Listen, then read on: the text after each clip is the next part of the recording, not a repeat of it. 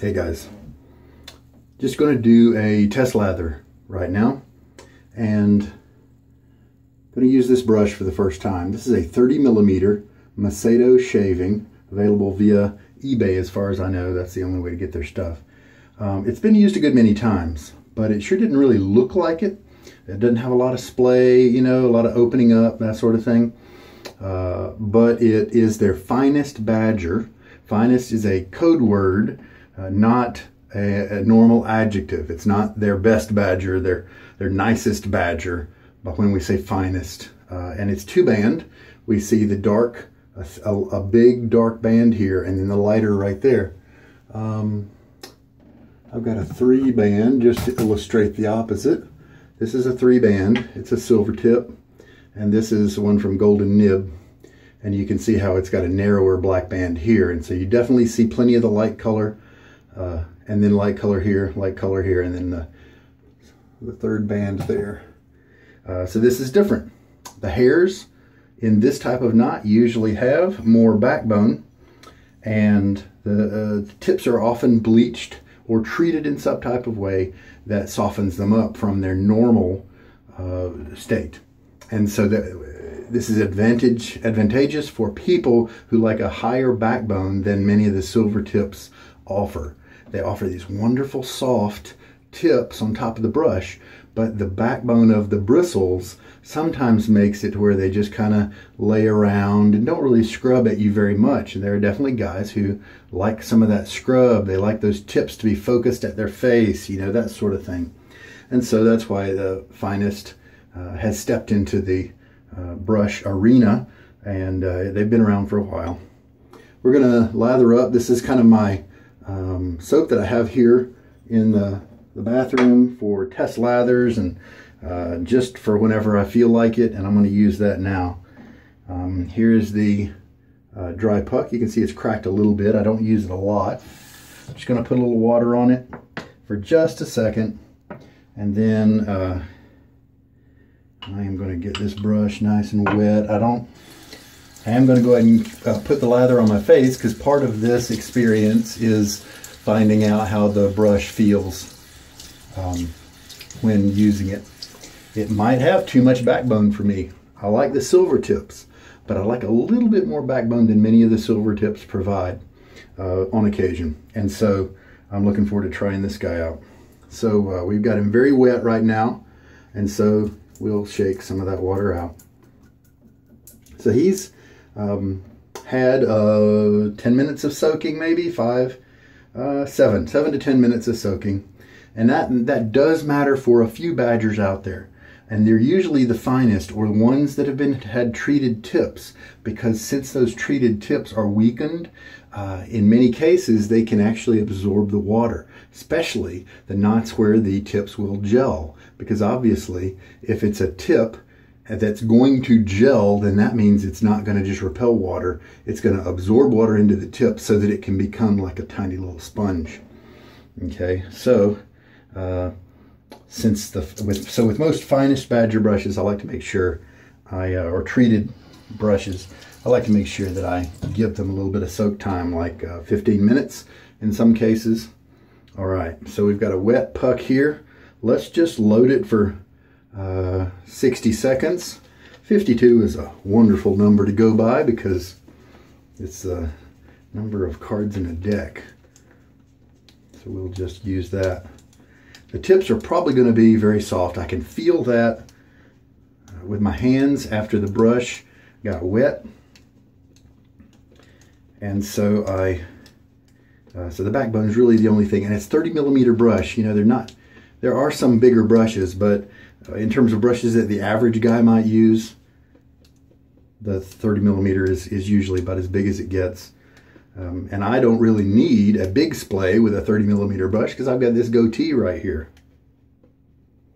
Now let's see. Okay, that was about 40. Let's do a couple more seconds. I think that's kind of 45 seconds or something like that. Should be plenty. All right. Wash off the soap tub here. And with the ceramic, which I love, the old soaps that give you a nice cool ceramic type tin, or container tub. I really like those, but this one's very slippery, so taking adequate precautions with that. All right, so I did whip out my Roger Quintero bowl here, and let's just see what happens. I can feel the stiffness. A lot of times with the, and I mentioned that it was a larger brush just because many times the size of the brush will contribute to the backbone almost as much as the actual strength of the individual fibers themselves, because when they're next to each other, it's like a multiplication effect. So after just a little bit of scrubbing, we've got kind of an early lather, and we can start adding water.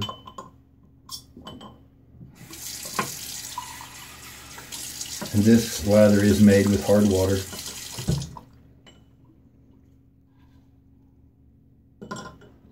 And I do want to, you know, get it nice and put it on my face. Get it to my normal consistency, not really I don't want to do a kind of fake consistency or something thicker than I might normally use, because that'll give me a false impression of the brush's feel. If you have a brush with prickly tips, you can mix it a little drier, add a little bit less water than you think, and sometimes that will help to mask the prickliness of the brush. Sometimes that's handy for borers as you're breaking them in, because sometimes it takes them a little while to, you know, a week or two, or in the case of some omegas, a year or 3 to get soft, you know, and enjoyable. So I'm guessing this guy's going to be kind of scrubby with all of its backbone. Some people like to use brushes like this to kill soaps, because you end up having to load a lot of lather, a lot of soap on your brush. I mean, it's wasteful, because if you don't need to use that much, then, I mean, they're saying they're killing the soap, but really they're just wasting a bunch of it. The lather's looking even better as we go. The density is very easily felt. All right, so now we have 2 teaspoons in, let's do 3 teaspoons in the lather. And that might be where we stop. Looks like it's going to be plenty of lather to do 3 passes. Of course, I'm just going to lather once. Don't really need to do 3. I like the Mitchell's Wolfat a lot. In addition to the cool vintage look of the ceramic tub, it's very slick. It's got lanolin in it. It's got a just kind of a clean linen scent. There's nothing punchy or zesty about it. Just kind of a smooth, clean type laundry scent. Oh yeah, look at that lather. All right, let's kind of bring it up a little bit. Looks great visually, but look at, see how it's hanging on to that structure right there. Look at the way it's holding on to its shape. Now I can wiggle a little bit and you can see it with a little bit of elasticity.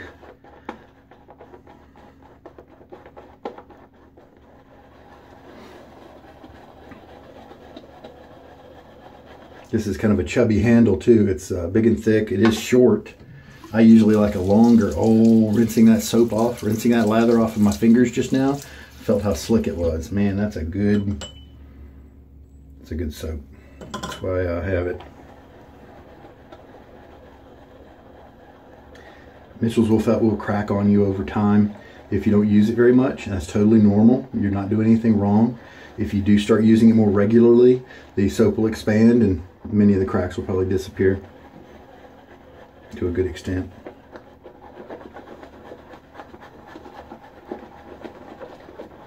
It is a truly hard soap, and so it's one of the few that I do soak ahead of time for just a few minutes while I'm prepping my gear. And you don't have to, it just means you might need to load for a little bit longer.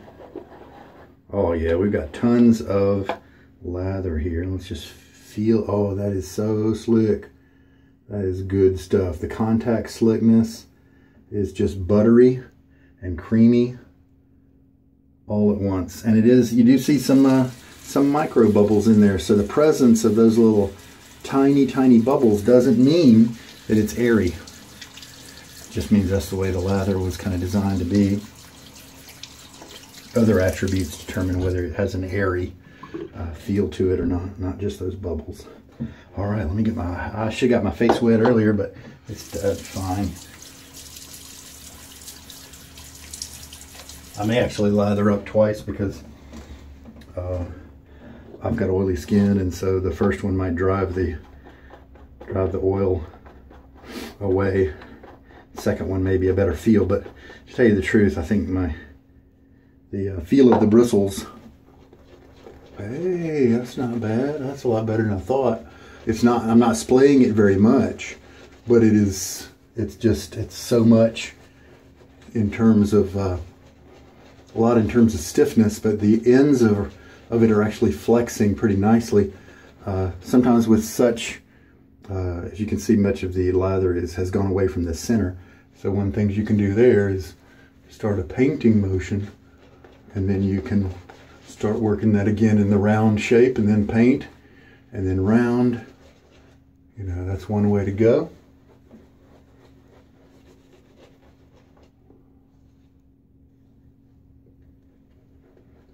Yeah, this is a comfortable brush. I like those soft tips, and it will open up just a little bit more over time.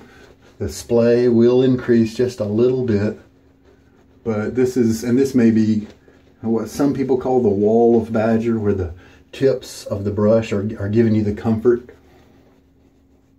and not the flex of the bristles, of the hairs. Yeah, when I reverse direction, you can kind of see how the stiffness of the brush pushes my skin around a little bit. But I'll use this for a while and see. I do have a couple of 30mm handles that I was hoping this knot would work well enough for.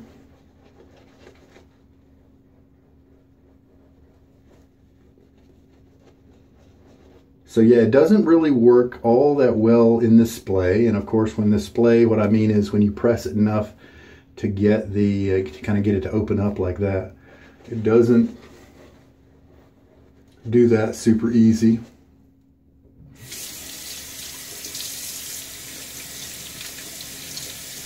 I'm not getting water in the brush. I'm washing off the handle. Let's put a little more water in the center of the knot here. See what happens if we work the face a little bit like that.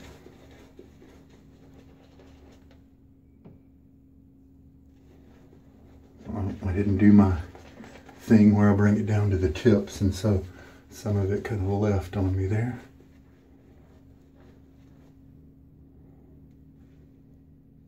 See, that is a terrific lather. I don't know, maybe sometime I might be in the mood for the big wall. Might be my name for this guy, Fuzzy Wall. And it's good that he's big, because a smaller brush that had this much stiffness, this much backbone, wouldn't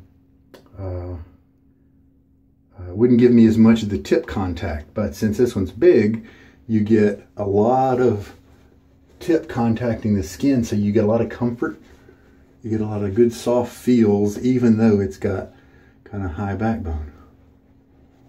Definitely a good brush for somebody who likes to shave and lather up using only the tips of the brush.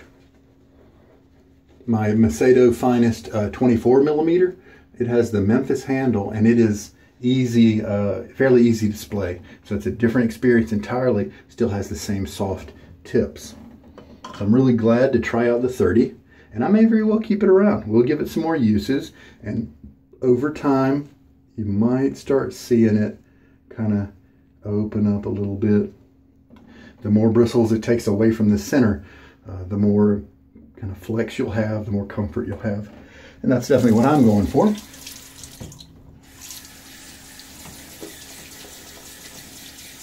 Yeah, it is the same feel as my 24mm Finest. In terms of the tips on my hands, very nice and soft. You will use up more soap with a brush like this even if you're not trying to waste soap like I mentioned before. But you'll just use up more because some of the lather has to stay inside the knot so that more can be on your face. You know, you're not going to be able to empty the knot all the way of lather. It'll be interesting to face lather with it and see how that goes. As we can see, the bowl lather went great. What was left on the brush was just fine, and I have a lot more here. So that, 40 seconds or whatever, I have 45, whatever I ended up using is plenty. And this is a good lather. I'm happy to put this video online to get another good Mitchell's Wool Fat video out there. And it is very, very slick. It's got a great luxurious creamy feel. There are other soaps that have nice slickness, but they don't have that creamy feel to them. They feel airy when it's puffy, but then by the time you get down to the contact, it is slippery enough to do its job. And so in that sense, they're good soaps.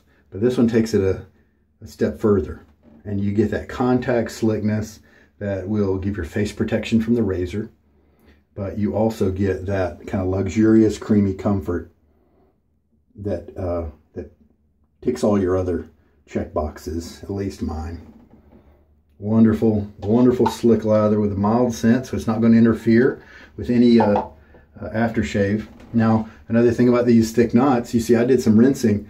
There's obviously still some soap in there. The density here makes it a little harder to get soap out. I had been rinsing it with cold water, and so that's one of the reasons I bring in some warm, because to get these, to clean these quick-ish, you need to get some not cold water in play. So let me get doing that, and if I come back, I'll give you some summation remarks. All right, well, just as you see, a few of these bristles are starting to kind of get wild. That will gradually happen over the uses, especially with me and the way I work brushes and are kind of vigorous with them. And so that will take away from some of the bristles that are in the center. I did strop this one on the towel, and so you can see kind of the density. It's a very dense brush. So if you like that, then this is maybe a good one for you. There's not a lot to go into your palm in terms of the handle, but it's big enough, and I found it easily enough able to grip and control without excess fatigue during my shave. So I was happy with that. This ridge here did not, like some of them, the pronounced ones, it didn't bother me in any way, poking into me or anything like that. So smells like Mitchell's Wool Fat. And this one, we don't see any clumping tips, and so this one did not gel. I'm also pretty happy about that too. All right, well, I also wanted to show you this lather. It has not dissipated at all. So that means we had a good lather consistency, the right amount of soap with the right amount of water. If you have lather that dissipates, like with Williams or, really anything, if it's a good soap and it's dissipating, then you probably need to load a little bit more soap or add a little bit more water, or both. All right. It's so funny with Mitchell's Wool Fat. I'll do test lathers, and then I'll feel bad that I don't get to shave with it because it's really a nice slick lather. I wouldn't be sad at all if that was the only soap that I had in my den. It's a good soap. Sure, I'd miss some smells, but it performs just so well, and it's got a nice classic scent that does get the shaving vibe going, the traditional shaving vibe, So I'm happy about that. All right, I think it was about 4 teaspoons of water that I ended up using for today's shave, and about 45 seconds of loading, I think. And that was probably 5 passes of lather, maybe 6. So there's a good recommendation with a big knot like that. There we go. All right, well, just a little test shave. I'll clean myself up a little bit more after I cut away. But just hope that helps you guys out there. Mitchell's Wool Fat, it's a good product. All right, now, it's available in the puck form as well as buying it with the ceramic container. So you can go either way. If it's a little expensive for you, it is kind of expensive for the soap, but I tell you what, it lasts a very long time. And of course, that ceramic tub is going to last a couple of lifetimes. But even the soap itself, as a hard soap, it's going to give you many, many shaves. But if it's still hard on your budget, maybe just get the puck. If you're really interested in this soap, you can just get the refill puck, put it in any container you want, like a ramekin from the Dollar Tree or something like that. It's also, as a hard soap, you can grate it with a cheese grater and then take those shavings, press them into any container that you want to use as a loading container. And so it's very flexible like that. It's also available, and where I got that tub is on the used market, like the Shave Bazaar on Reddit. It's a great place, and there's some other, we call them BSTs, buy, sell, trade, at some various shave forums all around the web. So there we go. This is Sugar Daddy Shaves, and I hope I helped you out a little bit today. Take care. Bye.